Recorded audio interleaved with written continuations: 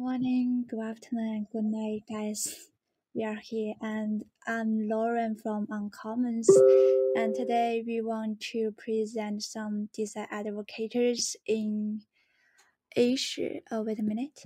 Okay, can you see my screen now?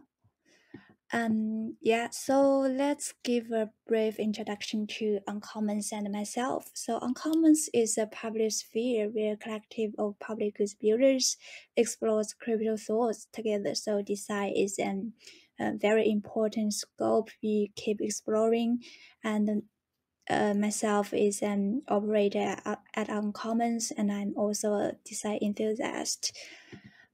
So why Uncommons is design advocate. Actually, back in 2022, we are one of the Asia donator in design feature round, and at that time, those design pioneers like Molecule Labs, like Protocol Labs, like Vitalik, are all the donators in this round. Later in 2022, we also held a lot of talks in design. We talk about the history of design, the molecule particle, and beta DAO, lab DAO, and also the peer review mechanisms. And by all these talks and sharings, we attracted many community members who are interested in design, and Swift is one of them. And on August 2023, he started Design Asia. So next session, he will introduce some design development in Asia in 2023. So Swift, would you like to introduce yourself a little bit and start your session?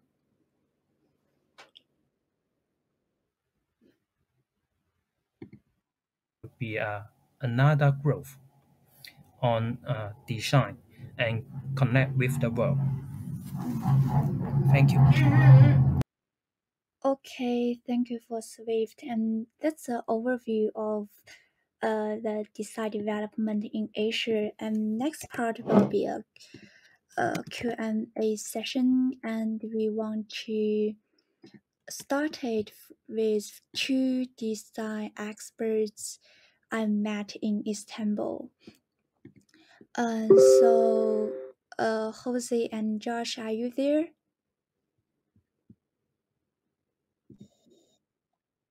Yeah, yeah, yeah, I can hear you now. So maybe we can start by a very brief self introduction. Yeah. So, what about Jose? You can just briefly introduce your experience in design, and we can start the Q&A session. Mm-hmm. Mm, uh, to solve scientific problems related to the publishing system. okay, thank you. So, what about Josh? Would you like to? Yeah.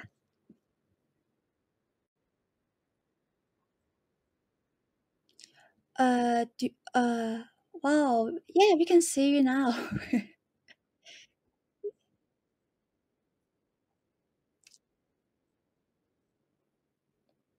So we're building a number of tools for the DeSci space. So we're doing information aggregation, we're doing in-person events, a lot of social work to evangelize DeSci, and we're also building a technical product to build a primitive unit of knowledge, which will allow people to create and disseminate their information, their knowledge, whilst getting incentivized in a sort of brand new fashion. And the reason I came into DeSci was this exact reason, right? Which is the dissemination of information and knowledge having a lot of blockers on it in today's world, right?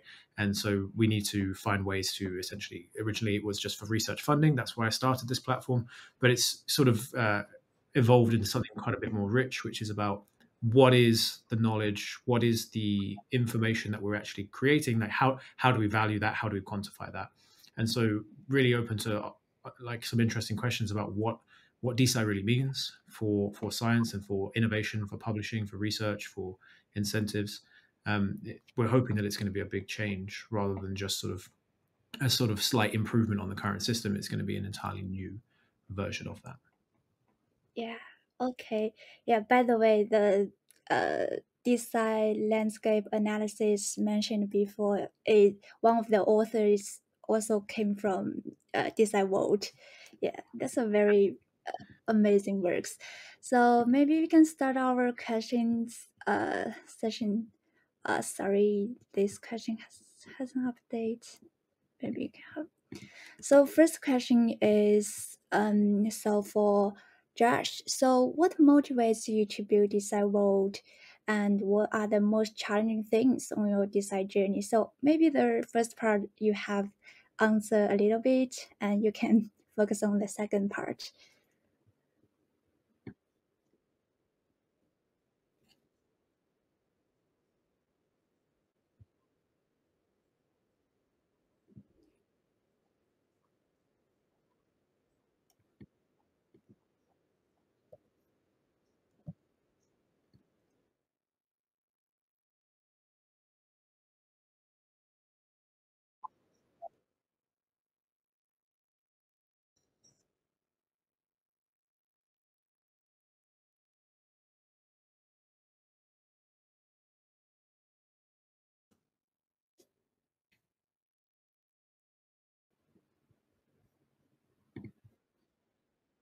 Innovation in this direction is sensible, right? A lot of the time, a lot of scientists are all about innovation. They're all about progress. They're all about evolution. But at the same time, they're creatures of habit often, and don't really feel comfortable utilizing these new tools or these new ideas. And when DeSci is so intrinsically linked with cryptocurrencies, it mars the name almost. And for a lot of scientists, just the idea of crypto means it's bad, and therefore science with crypto is just a scam. And it's really upsetting actually, because this decentralized tool set that's being built right now is actually the key to really opening up science to become what it should be, which is this pursuit of the truth, pursuit of knowledge, rather than this sort of bastardized, corporatized thing that it's become. So the most challenging thing shouldn't be the most challenging thing, and that's to find people to get excited about it, because I think it's so exciting. So for me, it makes no sense, but it's part of the journey, and it's part of what we're doing at DeSci World. Yeah, I understand that, because last year we tried to, do a lot of talks and sharings about design and try to onboard more people. It's really hard to try to convince them or try to let them know the power of design. So yeah, I agree with that. Okay, so maybe go to the second question. This is for Jose. So on November, we all know that there's a DeSci in Istanbul. What are the most impressive things about the event for you? If two of you have joined that, maybe Jose will answer it from a participant perspective. Yeah.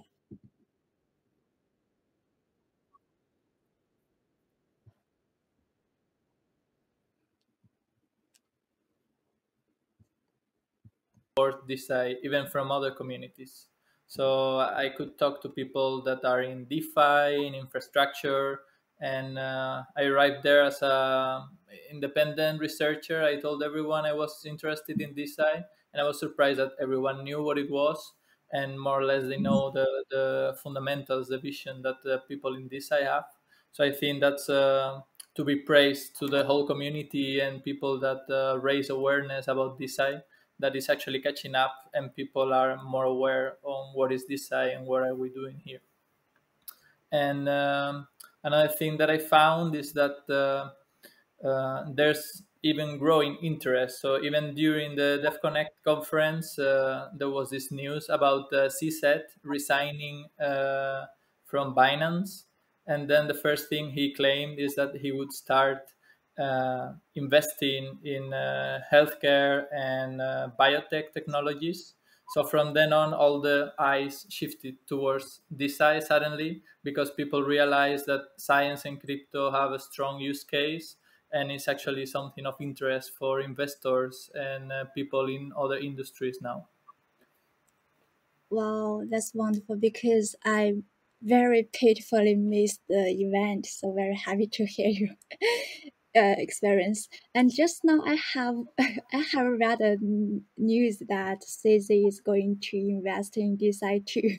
So DeSci has a bright future. Yeah, yeah, yeah. Uh, so maybe we will go to the third question. This is for Josh. From a co-host perspective, do you think is there an obvious trend of the nationality distribution of the on-site speakers or participants in the DCICC?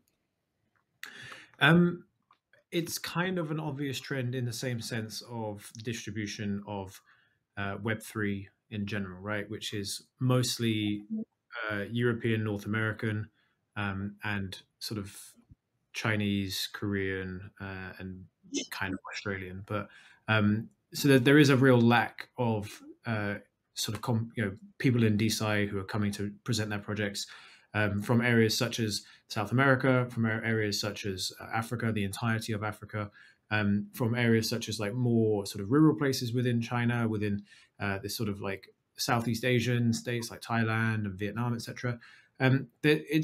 It's pretty much the same distribution that you'd expect at any sort of tech-based conference, and it's a shame because obviously the diverse opinions and the diverse perspectives from around the world is what science is going to really thrive on, right? Is the that sort of knowledge that local people know about their local world and their local fauna and flora and their local science that people from the other side of the world don't know. And that innovation is going to be unlocked really, really powerfully with these new tools that we're building to kind of proliferate access to science through DeSci. Yeah, I think that the one thing that did shock me actually was how few sort of Indian participants there were. And this is something that I've been speaking a lot about to some Indian people, is that why is the Indian community not so involved? And I think it's because DeSci is actually just really unknown in India. And we wanted to do a conference there, but had to cancel it sadly at the last minute because we couldn't get the resources together. But so I think India is really rife for innovation in DeSci in particular because they have such a large technically skilled and skilled in all aspects of science population that DeSci could be really powerful there. And different laws around data and how you handle medical data and things like this are going to be really powerful for that as well. So the distribution was as you'd expect, but unfortunately that's not good enough for us, which is why we want to do through DeSci World. Through our World of DeSci conference circuit, which is going around the world, we plan to incubate DeSci in as many countries as possible so that maybe next year when you ask me that question, I could say everybody's happy, which is great. Okay, so what kind of things are you going to incubate, like projects or like funding institution or? Yeah, so we want to start by incubating a community in that place. So we go to, for example, we go to Taipei, then we incubate a DeSci Taipei community. And the idea for that would be that we provide tools and resources and potentially funding and just our general support and our networks, etc., to make this community meet and on a monthly basis and maybe give them some resources and just sort of help organize them a little bit. But ultimately, it's down to the community themselves. When they've incubated themselves, then they become, every month they meet and all these great ideas happen. Then when projects start coming out, DeSci World can directly support those projects, either, again, by funding, potentially, but more than anything through partnerships and access to the network and shouting them out and signal boosting generally. We are actually raising funds right now. And the ambition that we have is that when we do, if we raise sufficient, then we can actually financially support some of these projects. So for the moment, that's absolutely not possible because we're just a startup. Although we're doing really great stuff, like we're towing the line on the budget consistently. So when we get a bit more money, and I think that's when we'll start to support projects on a funding basis. And to be honest with you, Lauren, like the space is so rife for innovation that if you invest in anything in this space in the coming year or two, I think it's going to be a good bet. So we're quite excited to be able to do that as a collective. Yeah. So, yeah, I heard that the GG15 there's DeSci beta round, future round, and that working group is going to host another round of DeSci. So they are also raise funds for DeSci communities. And if you want to incubate some communities in Asia, just find Swift. He is organizing the DeSci Asia now. Yeah. So Okay. Thank you, Lauren. Yes. Swift and I have been talking on Telegram, and I'm going to be. I hear that he lives nearby now, so I'm going to be reaching out to Swift. Just for anyone who's listening, I used to live in Chongqing, okay, and I'm really desperate to go back to Chongqing and do a conference. Chongqing. And Whoa. it is hot pot. Yeah, go get a hot pot and do a conference there. For Hot pot. Wow, Yeah, if Chongqing is you know famous in anybody hot really pot. Yeah. interesting that want to do DeSci, then tell me, and we will. We'll do that. Yeah. Yeah, sure. When you come to Chongqing, yeah, Lauren and I will help to connect all the friends, which is in Asia. Yeah. Okay, so maybe we come to the last question. And by the way, Jose, have you ever tried hot pot?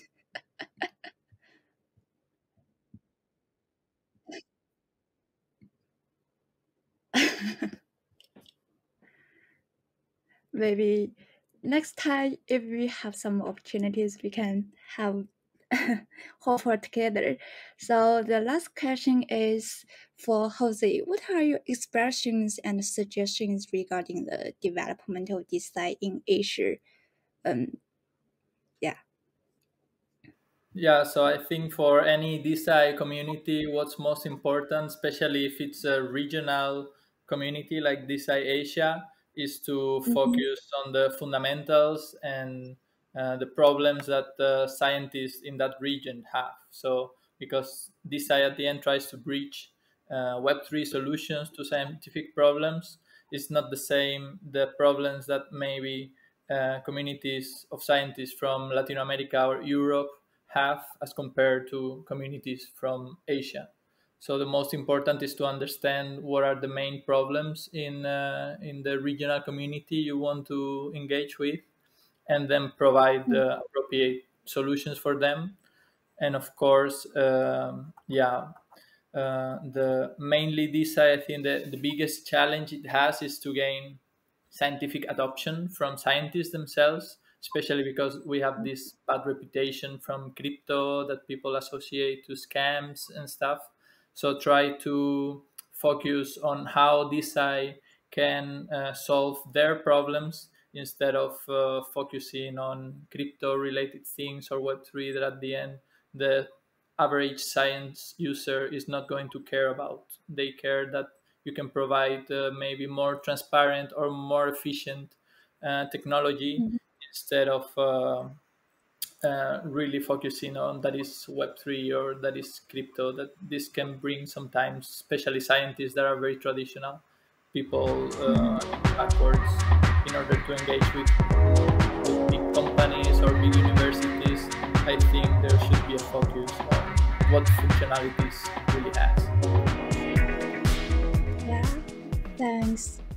So yeah, for DeSci communities, there's still a long way to go, and we are also trying to do more things like Swift has mentioned. We try to do more things about education to let people know the power of DeSci, the power of blockchain, and what we can use this technology to empower research. And in Uncommons, we are also hosting some education program like this learning program to onboard more people to Web3 to this field, and this keeps happening in our communities. Just back to the most challenging things for Josh, how to let people know this and how to let them accept this. Yeah, so that's all my questions. Swift, do you have any more questions? No, yeah. Thanks for Joshua, thanks for Josh, and thanks for Lawrence. That is the biggest problems that how to unbroadcasting the scientists, especially because most of people will believe that crypto may equals to scam at this moment. Because there's lots of bad news and is the parts that we have to tackle. So therefore, yeah, very happy to see that Uncommon is hosting a co-learning design section in Mandarin. So therefore, we can see different kinds of Asia Pac area can using their own language in the education, so that make things a little bit easier to understand for the local people. Yeah. Can I say one more thing? Sorry, just on this. I think it's really important that we, as a community in DeSci in Mm, particular, really understand that public goods funding is a wonderful resource, but it should not be mm, considered the primary resource for DeSci and scientists and funding research. So when you talk to scientists and people trying to onboard them, rather than sort of saying, "Oh, you can access all of these great funds such as Gitcoin or these public goods funds," whilst that is attractive and that is true to an extent, I think it's an incredibly unsustainable model for moving science over to DeSci, right?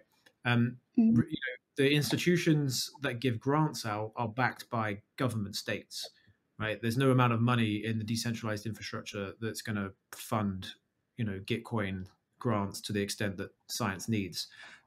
So what really needs to be done is to change the entire economy of doing science and being a scientist such that you yeah. can fund your own science or you can build businesses out of the science that you're creating. And so that's something that's really important, I think, when we talk about it, is that, yeah, tell scientists that there's all these things on offer and they might find funding. Sure, they might. But more, I would say that the messaging is we need scientists to understand that they can actually become almost entrepreneurs themselves or join forces with people that can help them do that, such that they Mm, can actually create sustainable business models for themselves and then fund their science that way. yeah, I totally agree because there should be a self-sustainable mechanism for the whole design, not just you try to find all those resources, all those fundings from Bitcoin, from this good organizations. Yeah. So, do you have anything to add here?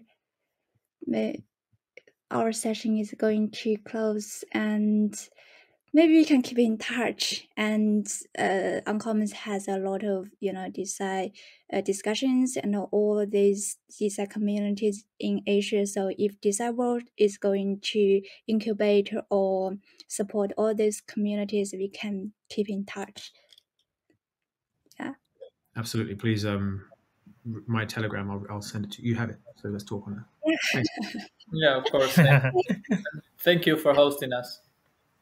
Yeah. Thank you. Thank you so much for Josh and Jose. And what's your time? What's your time now? I'm not sure about your time zone. 6 p.m. here. 6 7 p.m. p.m. Okay, it's not a too late time. Actually, it's already 2 a.m. It's already 2 a.m. now Ooh, in my, okay. Jayo. my, Yeah, yeah. my 加油 加油 You 加油 speak very good Chinese. Okay, maybe Uncommon session is going to close here, and thank you so much for your participation. And if you have any questions, just contact me in Telegram. Okay, moderator, our session is Sure. is going to end. Bye See you.